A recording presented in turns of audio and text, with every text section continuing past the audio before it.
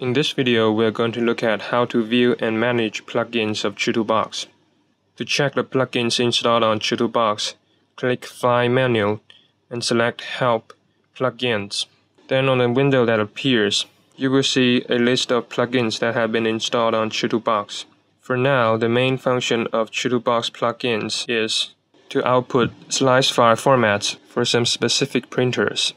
To import a new plugin, click the Import Plugin button and select the plugin you want. Note that the file format of CHITUBOX plugins is .ch plugin.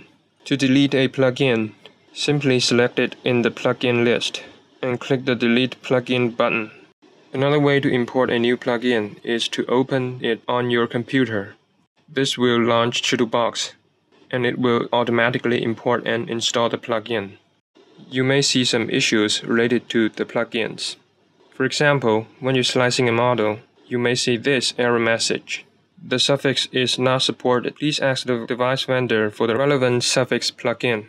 This occurs because you don't have the plugin to output the file format your printer supports.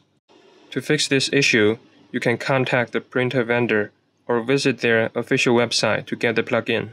Then use the methods mentioned earlier to import and install the plugin.